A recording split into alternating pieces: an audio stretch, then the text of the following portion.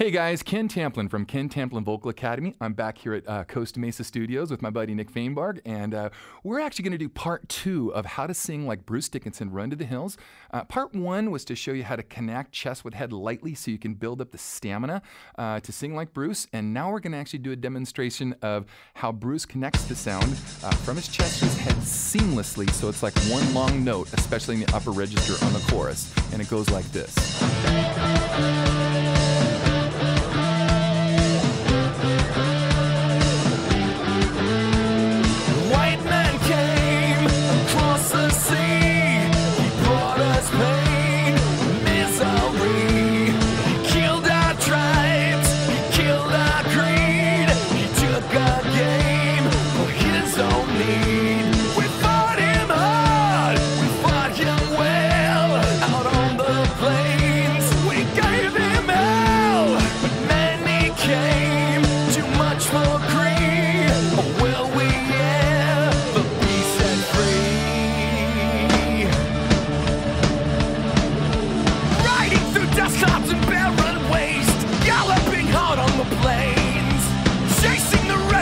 Back to their holes, fighting them at their own game. Murder for freedom, the stab in the back. Women and children and cowards attack.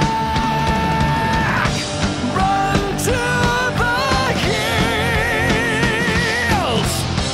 Run for your lives. Run to the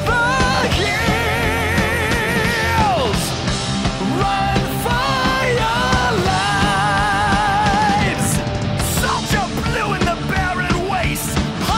killing the game, raping the women and wasting the men. The only good engines are tame, selling them whiskey and taking their gold, enslaving the young and destroying the old. Run to the hills, run for your lives, run to